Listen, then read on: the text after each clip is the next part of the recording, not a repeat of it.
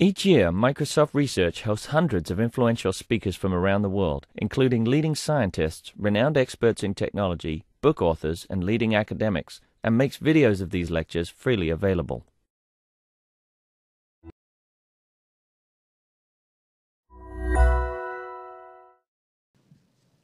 Okay, my pleasure to introduce Gautam Rao. He's going to talk about familiarity is not breed contempt, generosity, discrimination, and diversity in Delhi schools. Gautam is a PhD candidate from Berkeley. He's a behavioral economist, a lot of field experiments, and also is my cousin. So take it away. Yeah. This is not true. You're such a liar. Justin's from the side of the family that has the nice hair. Hair. Yes. Right, so it's a great pleasure to be here today, and I'm excited to talk about my work on how mixing rich and poor kids together in schools in India changes social behaviors. I'm particularly excited to be presenting to a diverse audience, but forgive me if there's anything at all that I say that isn't clear, particularly to the non-economists in the room. Stop me, and in general, stop me for questions at any time. I'm not going to plan to leave 10 minutes at the end for Q&A. So this research is motivated by two broad observations. The first is that schools appear to be segregated across income or economic lines in many countries to different degrees. And a lot of research has understandably examined what effects that has on disparities in academic achievement. But we know relatively little about how that might matter for social behaviors. Think of intergroup attitudes, discrimination, interactions. These are things that might matter a lot in unequal, diverse, or polarized countries like India or the United States. Second, and more broadly in some sense, even economists have now come to understand that social preferences, concerns about fairness, these things are important in the economy and in explaining human behavior, but we know relatively little about how these preferences or attitudes are shaped. And in particular, could they be affected by lifetime experiences and therefore even by policy? And motivated in these two quite broad ways, I'm going to answer the much narrower question, which is, how does being mixed with poor kids in your schools change the social behaviors of rich students? And in particular, how does it change their prosocial behavior and generosity towards others? And their fairness preferences, perhaps in a deeper sense? But also, does it change their willingness to socialize with or to discriminate against the poor? And if there are effects on these social outcomes, do they come at some cost to the academic achievement of these rich students? Yeah. I'm wondering if you are mixing mostly poor students with a few rich students, or because I actually am a product of busing on both sides. My elementary school, a few poor students were bused in. And then junior high, I was bused to a poor neighborhood, and very different dynamics, and I think very different outcomes. Absolutely. So what I'm studying is the effect on rich kids when they're a majority. So there's about 80% of the population, and then there's about 20% of poor kids brought in. Yeah. All right. Let me give you a bird's eye view of the empirical strategy. I'm going to utilize a change in policy in Delhi in 2007, which forced private schools to start saving 20% of their seats for poor kids with full scholarships. Right, yeah, so these are highly regulated private schools. And this includes quite elite private schools, which is what I'm going to focus on. Think of schools where the typical rich kids attending are above the 95th percentile of the income distribution. So there's some correlation between these things, even in cities. However, this was, the admissions policy here was strictly along income lines, and so it's not quite like rural India where those things are very highly correlated. Yeah. I'm going to use two types of variation in the mixing of rich and poor students. So what we call identification strategies, where one is going to use variation across classrooms in whether or not there are any poor kids. So that's going to be comparing within schools across cohorts which are or aren't affected by the policy change, and then within a given cohort across schools which are affected or not affected. But a second strategy instead is going to look within the classroom. So if you're in an integrated classroom, do you or do you not have poor study group partners? And that's going to use the fact that some of these schools assign study group partners by alphabetic order of first name. Right? So that's going to say, what's the effect of personally interacting with, sitting next to for an hour a day, a poor kid if you're a rich kid? What's the definition of poor here? So the policy had a particular definition. So that was a family earning at market exchange rates about $2,000 US a year for purchasing power parity multiplied by 3. So these are, I'll show you a bit more about this in a little bit. So these are not necessarily the poorest of the poor in India, but they're from homes where the family makes 1/10 of what the rich kids make. And can you tell me a little bit what that means in Indian society? Are these drivers? Are these small merchants? Are these factory workers? So not small. Well, okay. So maybe some small merchants, but more drivers, factory workers, domestic help. So that's what you want to think of for the poor kids. Do you have a sense of how much was the tuition compared to their income? So they were. I'll tell you a lot about this in just a few minutes. Okay.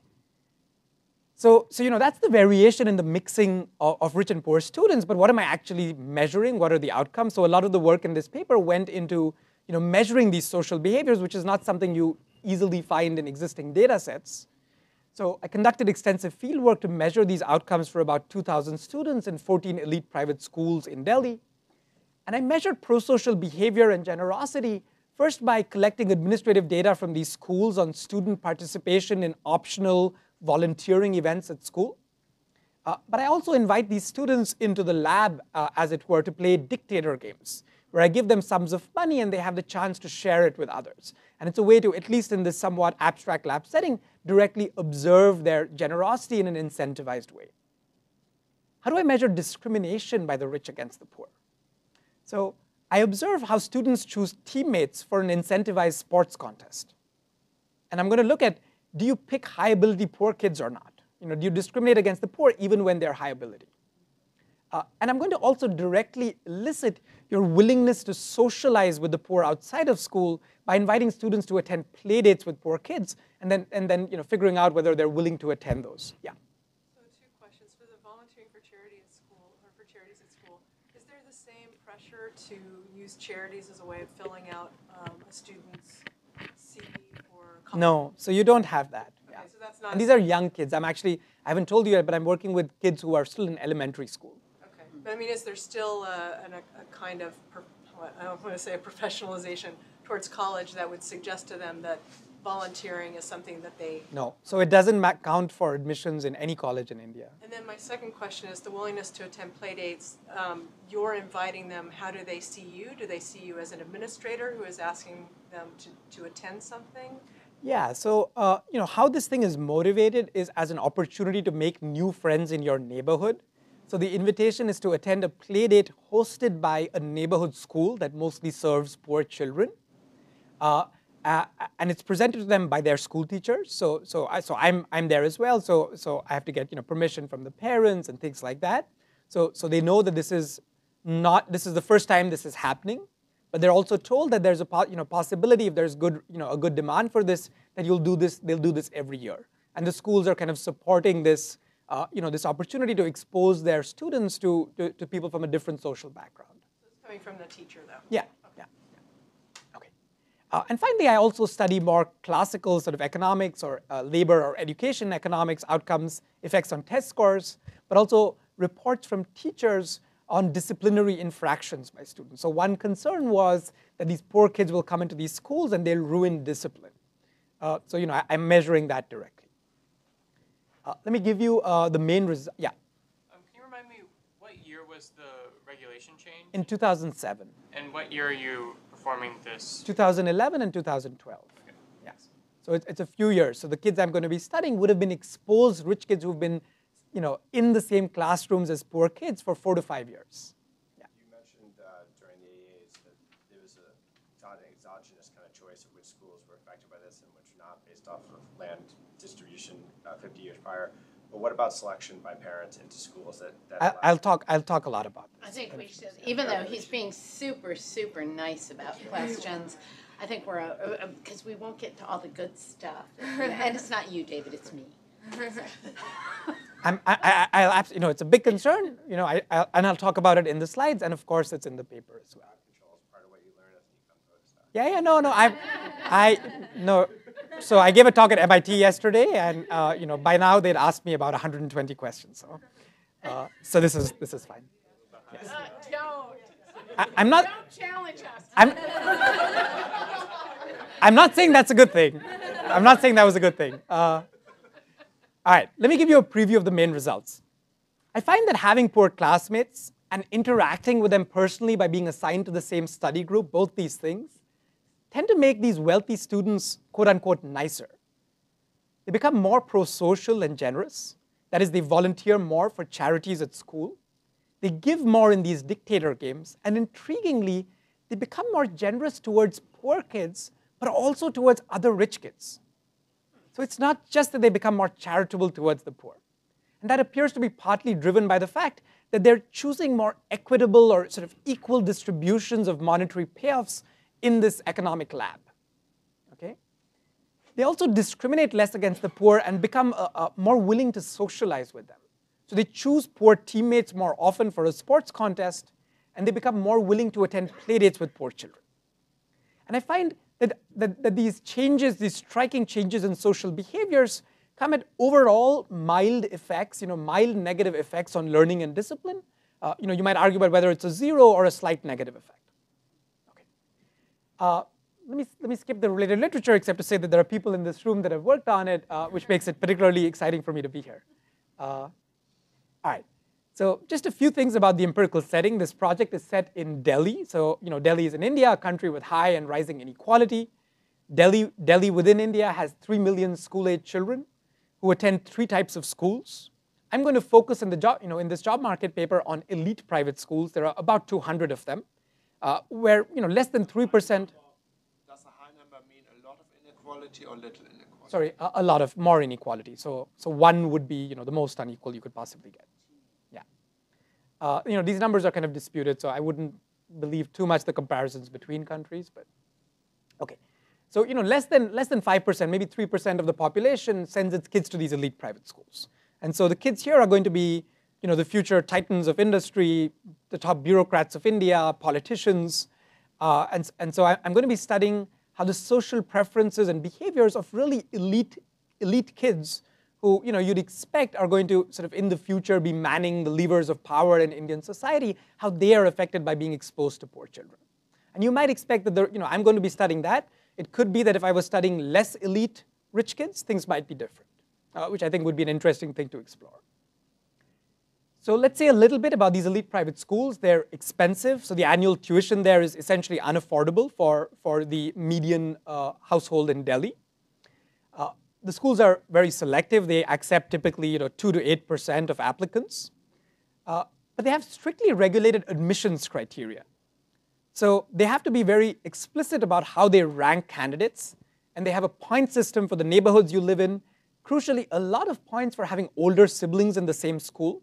So essentially, if you have an older sibling in this school and you're now between 3 and 4 years old and trying to start preschool, you're almost guaranteed admission to the school your older sibling attends.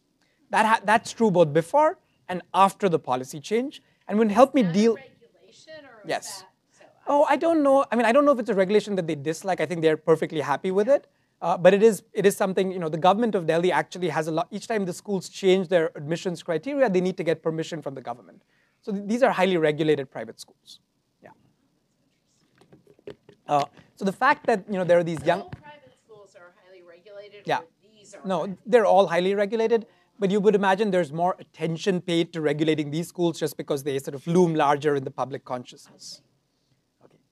So the fact that younger siblings receive a lot of preference is actually going to help me deal with some of the selection concerns. Essentially, before and after the policy change, if you can identify who the younger siblings who are now applying to schools are, they're going to be the same kids. So yeah. Okay. So the policy change happened in 2007, and it said 20% of new admissions need to be poor kids. The schools which were subject to it were schools which had received land from the government at subsidized rates, on average about 40 years ago in my sample. And that's only that's 90% of elite private schools, but there remain another 10%, right, which hadn't received land from the government at subsidized rates. I'll talk more about them. They're very helpful for me as a control group. Okay. The policy required a question that no fees be charged to these poor children, although the government chipped in with a partial subsidy to the private schools. That subsidy was a lot less than what the schools would normally charge a fee-paying student. The policy also required that these poor kids be integrated into the same classrooms as the rich kids, and that's important. Right? So you can't admit them, but then stick them in a separate classroom. Here's a sense of how radical this policy is. What I've plotted here is the CDF of the household income distribution in Delhi. So the rich kids in my sample, from survey evidence that I'm collecting now, are all from well above the 95th percentile of the income distribution. In the US, the 95th percentile is around $200,000 a year. Okay? The eligibility cutoff for the poor kids was 100,000 rupees a year, which is around the 45th percentile. In the US, that's around 40K. And the average poor kid who's in my sample who benefits from the policy change is from the 25th percentile. In the US, that's around $23,000. Right? So you're integrating kids from really very different parts of society. What would that be in the US? He just said. Oh, $23,000. I know what so that would be somebody who cleans my room at the hotel? Yeah, I think so. Works at McDonald's, whatever. Right, so in India and here in the US, it's about a tenfold difference in household income. Yeah. When you're specifying these US equivalents, these are the percentiles. Salary in the US, or is this 25th percentile in the US is 23,000. Exactly. So this is not market exchange rates or purchasing power parity from the rupees. This is you can exactly. Yeah. Okay. All right. So in 2013, actually now it's going to be 2014. This policy is being extended to every private school in India, and in fact is going to be unconditional on having received any subsidy. So it's a new federal law that every private school starting this year, they have a few years maybe to figure out how they're going to do it, have to save 25% of their seats for poor kids and not charge them any money. Okay, so India. So in Delhi, that's what it was, and that's what my second paper sort of uses. But different states in India will have the right to determine selection processes, independently as they decide how to roll out the policy change. Okay. So India has 400 million children under the age of 15. Actually, just 2 days ago, this number changed to 35%. So 35% of Indian kids now attend private schools. The 30% number was from 3 years ago. So you can judge how fast the sort of rate of increase is.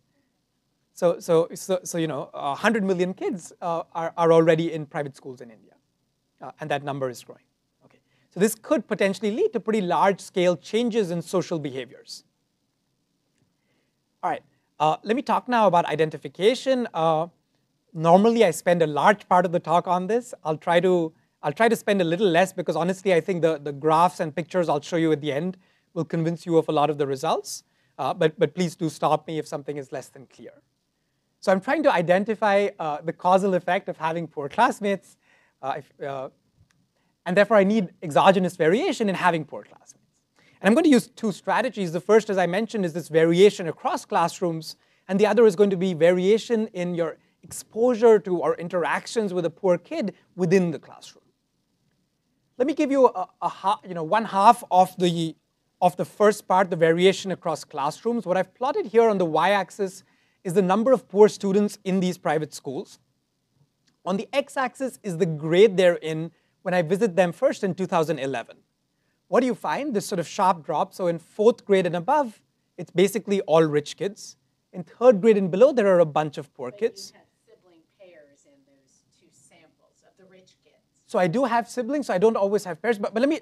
So why do we have this first? Well, it's because the policy started in 2007. It's an admissions quota, so only for new admissions, which at these elite schools all happen pretty much at the preschool level. So these kids up here who are in 3rd grade when I visit them joined preschool in 2007. Yeah, Dennis. Sorry. So before we talk about identification, what's the mechanism through which the poor kids are affecting the grades of rich? Can you say that a little louder? Mechanism. What's the transmission mechanism? So I mean, you're talking about identification, but what are you identifying? A grade is not a rating. It's Sorry. So I'm not sure exactly how to interpret that question. When people say what's the mechanism, they mean many different things. You said also what the outcomes are. So of course, I'll talk about the outcomes in great detail soon. What I'm going to show you is that the fact that personal interactions between rich and poor kids, which I'm getting by having exogenous assignment to peer groups, is an important driver of the overall result that I'm going to estimate. So that seems to be important. In terms of the underlying psychological mechanism of what's really changing for these rich kids and why their social behaviors seem to be different, let me circle back to that towards the end of the talk. I think there are a couple of different things going on. And to be honest, I'm not going to shed a great deal of light on it. I'm mostly going to be saying changes in behavior, and then I'll do some speculation at the end about what the psychological mechanism could be that I think is most plausible with the overall pattern of results. Does that? Sure. Was one of those the questions you were asking? Oh, yes. Okay, yeah, but please come back to it later. Yeah. Okay. So you can imagine already that one of the things I'm going to be doing is comparing rich kids who are in grades 2 and 3 and therefore have a bunch of poor classmates with rich kids in grades 4 and 5 who don't have poor classmates. But that's not all. I also, as one of you already brought up, have variation across schools. And this is not randomized variation. It wasn't an experiment. But there are 3 types of elite private schools. The first is what I'm calling treatment schools. This is about 90% of, this is basically most of, by far, almost all of these elite private schools. They were subject to the policy change in 2007, and they complied immediately. But then there are these delayed treatment schools. These are schools that were told by the government, you're subject to the policy change, but they didn't. They chose not to comply in the first year, either because their admissions process was already too advanced, or because they hoped that the policy would be overturned in the courts. But the court then upheld the policy, and the following year they were forced to comply. So I'm not going to say these 2 types of schools are the same on average. But what's going to happen in these schools, in the delayed treatment schools, is that jump that I showed you is going to be shifted over by 1 year, right? And then finally, there are control schools, which were just not subject to the Delhi policy at all until this nationwide rollout now. That's because they had not received land at subsidized rates from the state government. Instead, they had received it from the federal government or from private charitable foundations, both of which own a fair amount of land in Delhi. So in these schools, it's going to be rich kids all the way through, right, in grades 2 through 5. Yeah? Did you see any rich kids dropping out after this policy? No. So you don't find, one thing that's important is the integration is only happening in the new admitted cohort. So if you were already in one of these fancy schools, you're never going to have poor kids brought into your classrooms. They'll only join the next cohort. And essentially, the way these schools work is it's so hard to get admitted to any of these schools at a grade other than preschool, because essentially no one's dropping out and there are no vacancies created, that it's basically almost impossible to transfer between schools. There was no type of backlash where parents are not as much as you would think, but partly the thing is the parents have no choice. Like, it's very hard to where would you send your kid if more than 90% of these schools are subject to the policy change? Yeah. Okay. So. What's the sample for this sort of strategy? It's 14 schools. Within that, 9 of them are treatment schools. And I've kind of oversampled these delayed treatment and control schools. So 2 delayed treatment schools, 3 control schools. And within them, I'm going to get students from grades 2 through 5. Why those grades? Well, those are the grades that kind of span that jump, right, in the presence of poor kids. And about 2,000 randomly selected students there. Therefore much more students in the treatment schools, or do you correct for that so that you have the same number of students who are treated in them? So I don't need to correct for that in some sense. I definitely have much more students in the treatment schools, and that's that may not be necessarily optimal in terms of power, but yeah, we can maybe talk more about what that would mean for statistical power. Okay, so I'll spare you, I think, the regression, except to just say that I'm going to control for school fixed effects, so the average levels of these outcomes in the different schools, grade or cohort fixed effects, so the average outcome in grade 2, in grade 3, in grade 4 across different schools. Right? You might think age might matter for these things. And then I'm just going to say is a 0-1 variation in was your cohort in your school subject to the policy, and therefore do you have a bunch of, do you have 20% poor classmates? Okay. So some issues already came up with selection. So you might think that there's this policy change where you know that 10% of schools are not subject to it in the first year. So if you're, for example, a poor parent, a rich parent who really doesn't want his kids sitting next to a poor kid, you might try extra hard to get into one of those control schools. As it turns out, I find no increase in applications or acceptance rates at the control schools relative to the treatment schools. But I also have this ability to find a smaller sample of kids who are going to be less selected. These are these younger siblings who both before and after the policy change were going to be admitted to this elite private school. Yeah? And how much public conversation was there with the parents in these schools already so that they were aware of? Very little. So when the policy was first implemented, it was just, it was done a month and a half, or it was announced like a couple months before admission season. So it was very rapid implementation, and I think people just didn't know all that much about it. Okay, so I think that's why you don't see more applications to the control schools. So we shouldn't see too much surprise that there isn't a lot of blowback from this, because it sounds like parents may have been too late to have done anything that looked like changes in application pattern. Yeah. Okay. You may also worry, there's another issue with selection here, which is just mechanically these fancy schools have to become more selective with rich kids. Right? 20% of their seats are now going to poor kids. So maybe they're selecting better rich kids now, right? They're only choosing the top 80% of what they were choosing before. Again, I can use this subsample of the siblings, which we think might be less selected, at least on their baseline ability. But note that these kids are between 3 and 4 years of age. The schools are not allowed to test them or interview them. Right? There are no pre-existing test score measures. So it's probably quite hard for them to do a good job selecting on ability, although they are selecting on parent demographics. Oh, I have another question. So when the poor kids, how should I imagine the neighborhoods in which they grow up? I mean, I've been to India, so I know a little bit about, but I have no idea who earns how much and what sort of. So what should I imagine? So a lot of the poor kids in my sample. How many children sleep in one bedroom? What is sort of the? No, great. Yeah. In the house, is there sort of, so what is sort of the kind? So a lot of the poor kids in this sample come from these things which are actually officially classified as slums.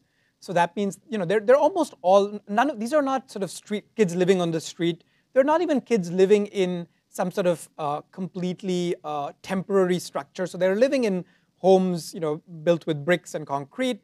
They often don't have a water connection in their home, but may have like a shared tap that multiple homes will use for water supply. So these are pretty poor people, but they're not the poorest of the poor even within Delhi. So you can imagine they might have a toilet, but they have a bucket which they use to take a shower and things. Exactly. And there's variation. So some of the poor kids who qualify are are better off than that, and their father will own a motorcycle or something like that. Yeah. Okay. So some of these things came up. There aren't many transfers, or there isn't much dropout. Class sizes change a little bit, but not that much.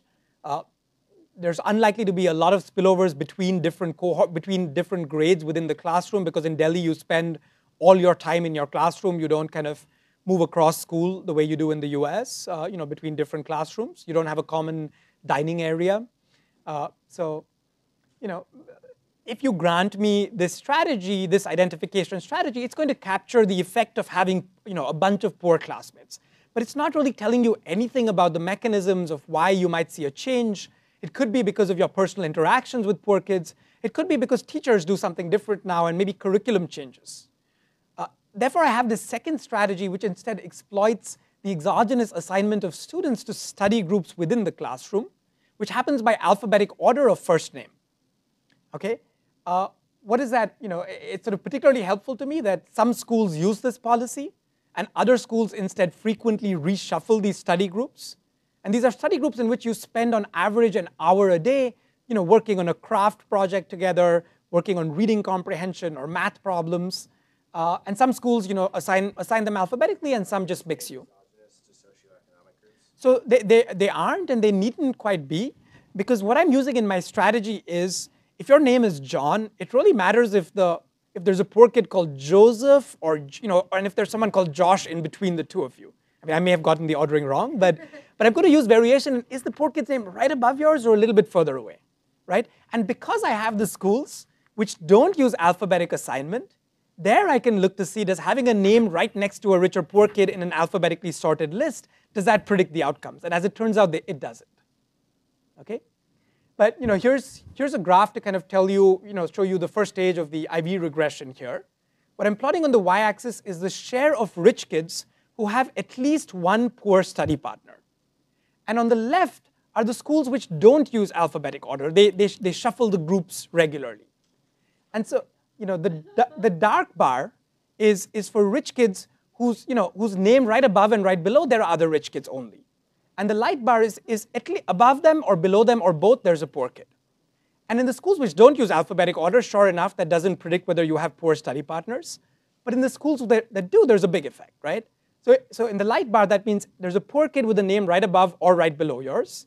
And that means you're very, very likely to have at least one poor study partner. That also is probably a correlation with caste, which So, I think was one of the... So it's important that they use first name, which is not about caste. It's last name. And that's the reason. So in my college in India, and many schools in India, first name is used to sort of sort students because that's not about caste. Yeah. And the fact that even so, having a name that tends to be right next to a rich or poor kid might predict something about you. Maybe it means you're more like a poor kid in some way or more like them. That's something that I'll be able to pick up in these schools, right? Okay. So I'll spare you the regression and move to talking. I think I still have half an hour to go. So I'm happy to stop now to take any questions that you might have, or I can start talking to you about the outcome measures. Okay? All right. So the first thing I'm studying is generosity and prosocial behavior. And let me tell you about how I measure this using dictator games.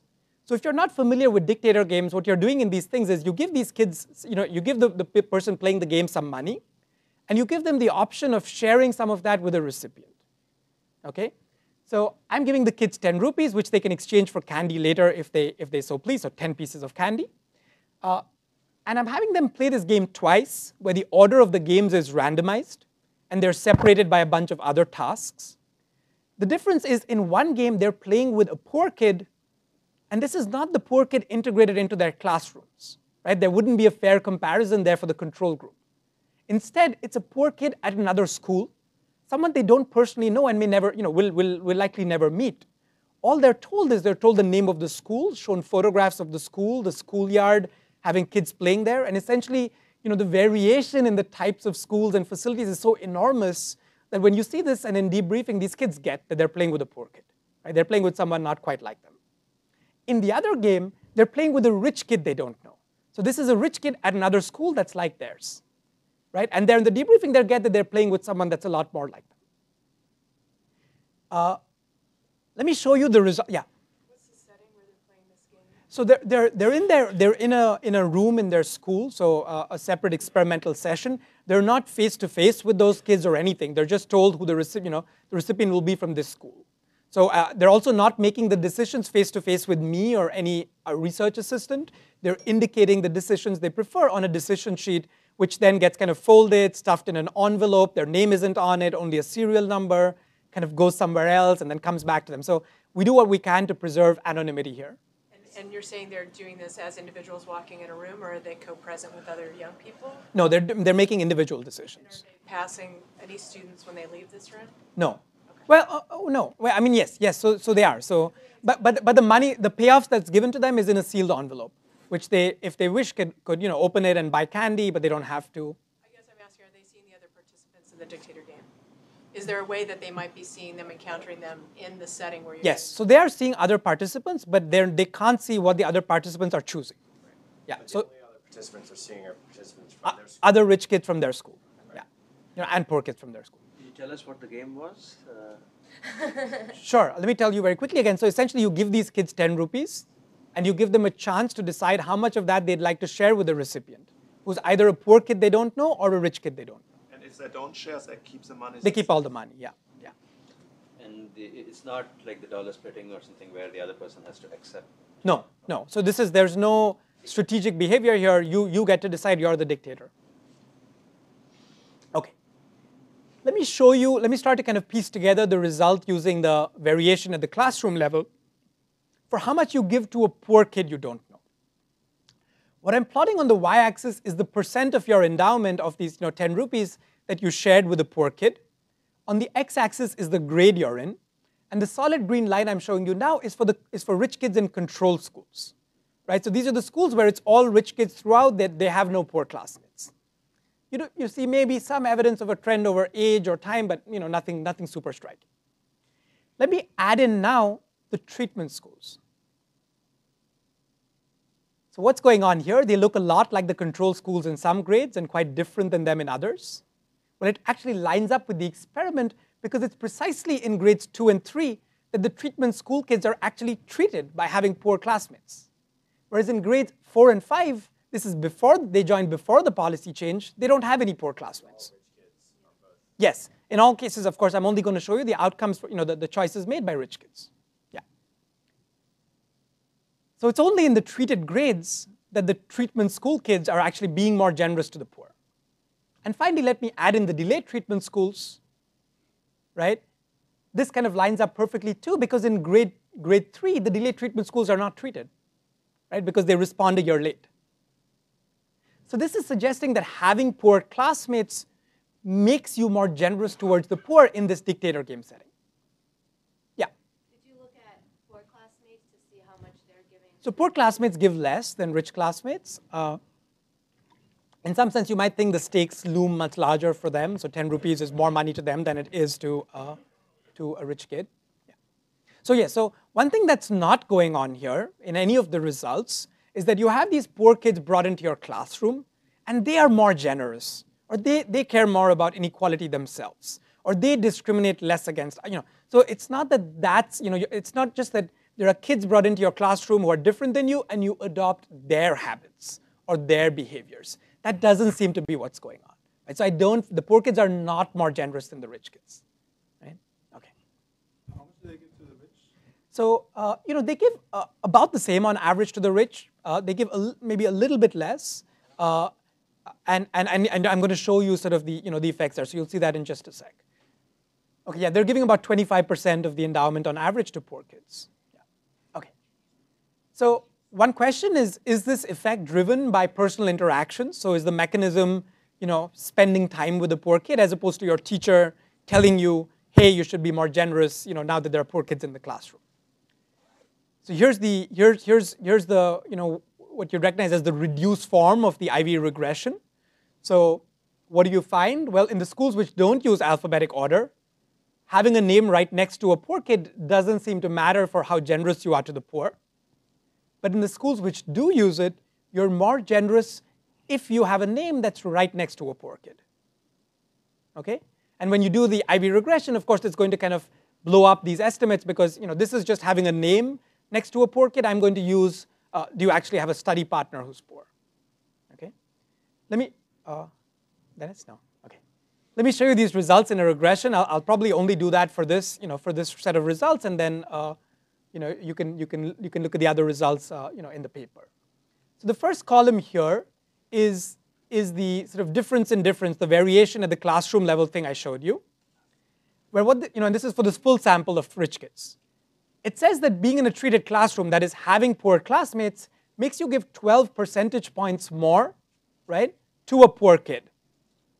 That's on a base of about 27 percentage points giving, so it's a large effect, about 0.45 standard deviation increase in your generosity to the poor.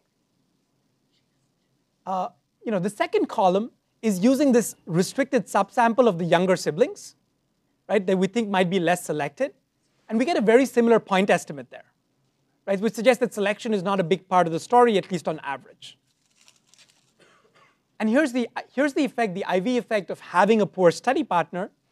Here I find that having a poor study partner makes you give 7 percentage points more on average, okay, and instrumented for using this alphabetic order. Okay, so that's the result on your generosity towards the poor. Yeah. What about having poor kids in a lower grade, because you might see them in school, if you compare, if you explore the fact that control in the schools. Yeah, so I guess I could separate that out. I'd been thinking of it more as, that could be spillovers across grades, which would bias my results towards 0, right? Yeah. And so I'm underestimating effects. My sense is that you may see them, but you spend no time with anyone not from your grade. even within your grade, you spend all your time in your assigned classroom. And, so there's just not much interest. It's not like US schools where you, at least from what I can tell from the movies, you kind of go from English class to history class, and then you have a common lunch area where a lot of social dynamics play out. Instead, you spend all day in your classroom of 35 to 40 kids. So you even eat lunch with them. Seat and you just stay there. Yeah, you sit in your seat and you stay there. Yeah. All right. They shackle you to it. So, okay. How about your generosity to other rich kids? Okay, no, I have plenty of time, right? Oh, excellent. So this is something I didn't have a strong prior on, right? You could imagine, I mean, when I was designing the thing, I thought, well, maybe once you're integrated with poor kids, this is forced integration, you'll get really polarized. And you'll start to dislike the poor more, and you'll start to affiliate more with other rich kids. Or it could go in the opposite direction, I wasn't sure. As it turns out, I find that you become more generous to other rich kids as well. So it's a slightly smaller effect. But having poor classmates makes you give more to a rich kid you don't know, which I think is quite puzzling. And I'll say a little bit more about what I think is going on in a minute. You see that in this study group thing too. Having a poor study partner or having a name right next to a poor kid makes you give more to other rich kids. So what might be going on? Well, you get a hint by looking at the distributions of giving. So you could give 0, 10%, 20%, etc. of your endowment. Up top, I've plotted the distribution of givings for rich kids who have poor classmates. They're in treated classrooms. And below, rich kids who don't have poor classmates. I'll make your life a little easier by differencing these out. What you see is, I should clarify also, this is how generous you are to a rich kid you don't know. Okay? So this is the puzzling one, right? Why are you more generous to rich people? Well, you're choosing much more the equal split of the pie, right? Which suggested to me that what might be going on is being exposed to poor kids in this very intense way in your schools just makes you think differently or feel differently about inequality or what's a fair outcome. And of course, this is not with earned money, right? So this is money that they've just been given. So it's not clear that, so things might be different if these kids were having to work to earn their money, and then maybe they wouldn't split the pie equally. Yeah? Is this equally driven by male and female students? That's a good. So overall, the increase in giving is not different across male and female students. So yes, so I think this is going, so basically because so much of the action is here, that must mean that the increase in 50-50 is also not different. Yeah. Okay, in fact, I remember the result. No, it seems to be equally driven by male and female students. There. In your sample, I'm just saying Androni Westerlund stuff. Yeah. Where the women were much more towards the center, and the men were much more extreme in either giving nothing or a lot. Huh. So I don't think I see much of that in the sample. I don't remember exactly the baseline comparison of men and of boys and girls. But in terms of the increase in generosity and the increase in choosing 50-50, that's not different across boys and girls. How old were the men and women in the study you mentioned? Oh, they were college students, yeah. They were college students. Very different from these young kids. From these young kids. So They're a lot of people pre-puberty. assume that maybe the 20% may be getting it, because there's 20% poor kids in the schools that they're giving to. So not definitely giving it to rich kids per se. Well, oh yes. So exactly. So even though in fact they are only giving it to rich kids because they're playing with a rich kid in a control school, they may not know that. They may think, oh, there's a 20% chance that the person I'm giving to is a poor kid. But the effects on the giving to the rich kids are not 20% of the effects on the giving to the poor kids. And moreover, in the debriefing, at least, at least the direction is right, that they think this is a kid like them. And in the debriefing, were you able to draw something about how honest they thought this experiment was? If this was just very unique to them, did they really think this was going to happen? So I think they did think it was going to happen. So one of the benefits, and this was intentional for me, of choosing to do this project is working with kids who, this is maybe self-serving, but I really did do a lot of pilot work to try to kind of determine this, is in some ways they're kind of in a sweet spot. They're sophisticated enough that they can make social judgments and figure out who's rich and who's poor very quickly. They're also honest enough that they'll tell me things like, oh God, that kid is poor and he's smelly. So wait, like how old were they? Like, oh, sorry, I didn't say. Yes, so the kids in my sample when I first visited were between the ages of 7 and 13. So these are quite young children. And as Christian said, they're prepubescent, which means even in terms of society, never mind in terms of biology, you don't see as much of a differentiation of men and women as you would have among these college-age kids. Yeah, right? yeah, it's probably true. So are there really recipients over here, by the way? Yes, absolutely. Yeah, so no, this is for real. So it goes to kids. And keep the money.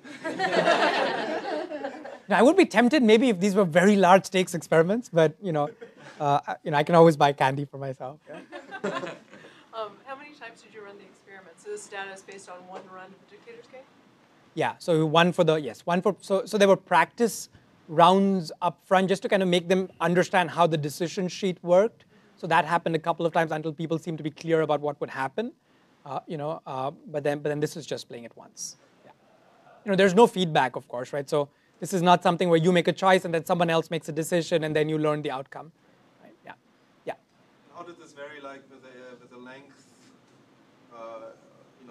Having interacted with poor kids for like a year or 2 years, I mean, you could compare this by grades, right? Yeah, so I could try to do that. So I haven't done that.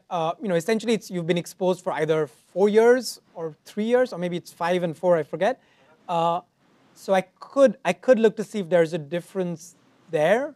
I don't know if I may not be able to separate that out from some cohort effect as well, right? So I'd have to impose some additional assumptions there. Right. Yeah, so I don't know the answer. It could be that you don't need all these years of exposure. It could be that even a month of exposure is enough to change things, and I wouldn't know. Yeah. What's the minimum exposure time they have in your sample? So I think it's going to be 3 years. Yeah, or maybe 3 years. Yeah. Yeah. Yeah. All right. So there are some more things I can do to dig deeper at this inequality aversion. I find suggestive evidence, well, actually not so suggestive, I think quite strong evidence that you can see more of in the paper that, when I make you choose between things like, if you're the first person, do you choose 5-5 or 6-1? So will you give up 1 rupee to help the other person out by 4 and come out equal? Or even will you, when I ask you to decide how 2 other people should split the pie, should it be 4-4 or 8-3? Should it be 4-4 or 12-0? Right? So more equal outcomes versus outcomes where the sum of payoffs is bigger, right? I find systematically that these kids become more likely to pick the more equal outcome, okay? Which sort of is consistent with the increase in this 50-50 giving in the lab. Okay, so let me say also that there are reasons to be careful and skeptical about some of these things. Playing dictator games with children, they've not done this before. Maybe there are strong experimenter demand effects. So one thing I also have is prosocial behavior in a very natural field setting, which is students have a choice a couple times a year to choose to volunteer for a charity which aids destitute children elsewhere. And this is a choice that they have some experience making, right? I collect data from the schools on student participation in these events, and I find that they become more likely to volunteer if they have poor classmates in school or if they've had poor study partners. Okay. Now let's talk about discrimination and social interactions.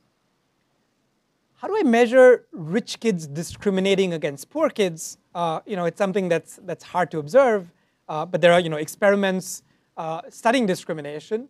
So inspired by some of those, I design a sports contest where I'm inviting students from 2 elite private schools. So a much smaller sample than before, not the 14 schools with 2,000 students, but instead just 2 schools with about 340 students. One of the schools is a treatment school, the other is a control school, right? They're both elite schools. And I invite athletic poor students from a public school to join the event as well. Okay? This whole thing is held on the sidelines of an annual sports meet, where the subjects are essentially, essentially the skinny geeks like me who weren't sort of competing, for their school, would still be dragged to kind of go and stand there on the sidelines cheering your schools. And here they were given a chance to participate in some sports activities themselves. And the key decision they must make is choosing a teammate to run a relay race with, okay? And I'm going to create a trade-off, right? I've invited these athletic poor kids. So I'm going to create a trade-off between picking someone who's high ability versus picking someone who's socially from a similar group to you. And I'm going to require that these kids spend some time with their teammates, right? Not just in the race, they need to spend more time hanging out with the teammate. That's sort of capturing the kinds of labor market settings where when you hire a colleague or an employee, you need to spend some time with them as well, right? There are other jobs where that's not true, and you might see discrimination even there. Okay, what's the design of the experiment? Well, the first stage is randomization, where students are randomized to different sessions where the stakes for winning the relay race are varied. It's either 50, 200, or 500 rupees. 500 rupees is $10 at market exchange rates. It's approximately 1 month's worth of allowance for these kids. So the stakes for them are quite substantial. Right? This is going to provide me variation in how costly it is for you to discriminate. Pocket money for the rich kids. Yes, for the rich kids. Yeah, so this is much more for the poor kids. Yes, yes. And there's a stage where the kids have to interact across their school lines or with kids from other schools, just so that they can place which is the school for poor kids and which is the school for rich kids. Because kids are all wearing uniforms, it's really easy to kind of identify which school anyone belongs to. Okay? This is then sort of the crucial stage, stage 2, where ability is revealed and then you make your choices. How does that happen? Well, you're watching a 2-person race. It's typically a rich kid and a poor kid competing against each other just in a sprint. It's not a relay race. You see how fast they are. Right? And then you choose which one of them you'd like to have as your teammate. Okay? I'm going to call it discrimination if you pick the slower runner. So you could discriminate against a fast poor kid. You could also discriminate against a fast rich kid. As it turns out, I find that no one discriminates against a fast rich kid. He or she always gets picked. Okay? What are the results? Oh, crap. So sorry, there's more. So then your choices are actually, you're randomly picked in order, and your choices are implemented. The relay race is held. You get the prizes as promised. And then there's this important 4th stage where you have to spend time. This is strictly enforced. You have to spend time. Yeah, sorry. So what I mean there is if you end up in a team with person X, that doesn't necessarily mean you chose person X. It could be that someone else chose the person you wanted. They were randomly picked to have their choice implemented before you. And so you end up with someone that you wouldn't have chosen. So this is a little bit helpful because you might think, look, kids really don't want to reveal that they're discriminating. So at the same time, I don't want to make too much of this. If you're Bayesian and you see A ending up with B, you should update upwards that A chose B, well, depending on your prior. But OK. All right. So there's this important social interaction stage where you had to spend time one-on-one with your chosen teammate. Yeah, I think so. Well, then, aren't a lot of the schools, so a lot of the other schools would have 20% poor no. and 80% rich as well? So I guess what I'm going to guess here is, you believe that this school is rich kids and poor kids. So as it turns out, it's true. One of my fancy schools is a treatment school. So in 2 of the 4 grades that are in the experiment, 20% of the kids are poor. But I don't think that's, my guess is that's not something the control school kids are guessing. Yeah. If I choose you, then we win the race. Do we split the 500 rupees? No, sorry, 500 rupees each. Yeah. Okay. So importantly, this social interaction stage was pre-announced. You knew that you were making a choice not just for a race, but to hang out with this person later too. If I had more power, and in fact, when I go back to the field, I'd be interested in switching off this thing. So randomizing whether or not you need to also hang out with your teammate. Because you could imagine, and there is evidence that people discriminate even when there isn't any need to spend time with people, right? So that would be interesting to turn off, but I don't have that yet. Here are the results. What I'm plotting on the y-axis is the share of rich students discriminating against the poor. Remember, you can only discriminate against a poor kid if he was faster in the first place, okay? On the x-axis is the prize for winning the race, right? The randomly assigned stakes for the race. The solid green line is for rich kids who are in control classrooms, that is, they've never had a poor classmate. And the dashed red line is for rich kids who do have poor classmates. Okay? What do I find? Well, when the stakes are really high, a whole month's worth of allowance, there's very little discrimination against fast poor kids. They get picked, right? It's as the stakes go down that you see discrimination, a lot of discrimination against the poor, but less so if you've been exposed to them growing up, right? And I'm calling this sort of a quasi-demand curve for discrimination because I have variation in something that's like the price. Forgive me, yes. I am an economist. And I'm being careful to say quasi because it's not exactly a price here. You need to know the probability, the perceived probabilities of winning the races with different partners. Okay, you can see something, it's much noisier because of the smaller sample, but something... Computer scientists will now write papers which are called the price of discrimination. Sounds like a great title, yeah. Okay, on the x-axis is again the grade you're in. On the y-axis is your probability of discriminating. And it's noisier, but you sort of see that in the treatment school, you discriminate less only in the treated grades, right? You can see this in a regression. The only thing I'll point out here is you discriminate 12 percentage points less if you have poor classmates. And that's about equal to the effect of increasing the stakes from 50 to 200 rupees, so a $3 increase in stakes. Right? So I can kind of do a comparison of how big a, discrimination went down by half in a totally made up experiment. What does that mean? I can say, well, that's equal to this change in the price. Right? And I can structurally estimate a really simple model to go from the quasi-demand to the true demand, but I'll spare you the details on that. The final thing that I want to talk to you about is measuring social interaction. So when I have these results on reductions in discrimination, a key thing that I suspect is going on is that you're more willing to hang out with or more happy to socialize with a poor kid. And that's why that crucial fourth stage where you have to spend time with your teammate, that's my guess is that that's what's driving the reduction in discrimination against the poor. But I also taste for social interaction directly by inviting kids to attend these play dates. Okay? There's some weird things about this experiment which I'm happy to talk about afterwards, but it's motivated to these kids as an opportunity to make new friends in your neighborhood. Again, you're told about the school, you're shown pictures of the school, so you get that these are poor kids. And I'm going to elicit your sort of willingness to play, which the economists in the room might find funny, by using an incentive-compatible mechanism to... Perfect. So I'm essentially going to figure out how much do I need to bribe you to go on this play date, okay? And what I find is, at each, so on the x-axis is the incentive for attending the play date, on the y-axis is the share of rich kids who agree to do it. What I find is for each of these price levels, you're more willing to accept the invitation to go on the play date if you've had poor classmates, okay? Let me say a little bit about the test score stuff. I've shown you things that I'm going to claim are sort of positive effects on social behaviors, perhaps preferences. Does this come at the cost of academic outcomes? We care about that a lot for public policy. Turns out, not so much. No overall effect on test scores, but some evidence of a negative effect on English language learning. So, I don't want to spin the results.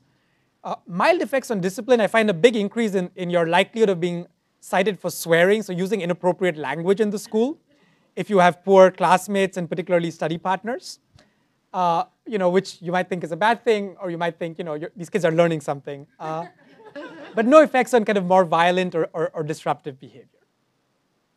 So let me summarize a bit and then talk a little bit maybe about some of the questions on mechanisms, etc. I've shown you that having poor classmates, makes wealthy students more prosocial and generous, less likely to discriminate against the poor, more willing to socialize, and comes with sort of some negative, but overall arguably sort of mild or zero effects on academic outcomes. Circling back to the motivations I began with, does segregation affect social behaviors? I think emphatically my answer is yes. And so the fact that it's hard to measure these social behaviors don't mean that they don't exist and they're not important. It's not clear how to compare them with an effect on test scores. What shapes social preferences, social behaviors? Well, one answer from my paper is that peers at school seem to matter, and perhaps more generally exposure to diversity matters.